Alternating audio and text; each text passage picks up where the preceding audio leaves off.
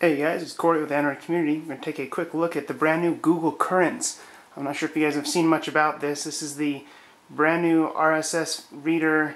It's almost like basically a simpler way to view all your favorite websites, everything all in one easy solution for Android phones and tablets. It's also available for iOS.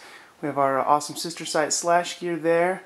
Go ahead and join in on that. This is basically it's a magazine style reader that will pull RSS feeds and YouTube feeds and everything else from your favorite websites right into one full out easy to use solution. So you go in here back to home, you got all kinds of different articles to flip through, and then a couple of these top apps that came pre-installed here with Forbes magazine and a couple things like that. And then I've added Android Community and SlashGear, two sites that you need to be obviously signed up for to see all the latest. So here it is, a couple news stories we've posted on SlashGear, what's new, a couple of things from today, Google Current stories. Then you can pull through and scan through all of our coverage.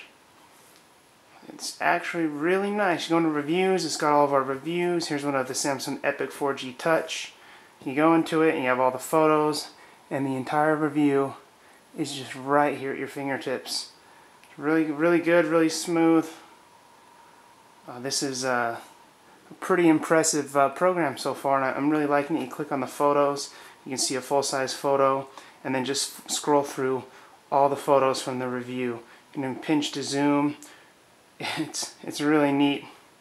Go through here. This is the Samsung Epic 4G Touch review, but I'll just quickly exit out of that. Go back to home. You have our Android Community, can't forget that. A couple of our latest stories here. Swipe through Galaxy Nexus, we all know plenty about that. Asus Transformer Prime review. In case you were wondering, that's what we're using here. The Asus Transformer Prime quad-core tablet. Do a quick video for you. This is just a quick look at the new app here from Google. It's really quite awesome. I'm pretty impressed. Look at some of those pictures of the Asus Transformer Prime real quick for you. Oh, a couple of those got smaller. That new keyboard dock. Videos. And then another really cool thing here, like I said before, it's not just an RSS feed of your favorite sites, but it's also your favorite sites' YouTube channel, their Google Plus channel, their Twitter feeds. If I go into SlashGear here, Google Plus, YouTube, our columns, all of our reviews, everything neatly in there. So go into YouTube, and here it is.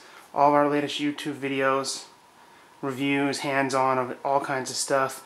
So once again here, go into a video and it pops right into YouTube. Shows latest hands-on from one of the games on the Asus Transformer Prime by yours truly here, me. But there it is, just a quick look at Google Currents. You can come into trending and see everything that's trending. Scroll through, and if you'd like to add your own, you can change all the settings, go into library, and then add more. When you go into add more, they have all kinds of business, design, science, other, anything you'd like to read. It's all available neatly here on Google Currents. Very neat. Already added SlashGear, so I won't add that. That's all you really need. SlashGear, Android Community, and a couple others like ESPN, and you are good to go. So that was it.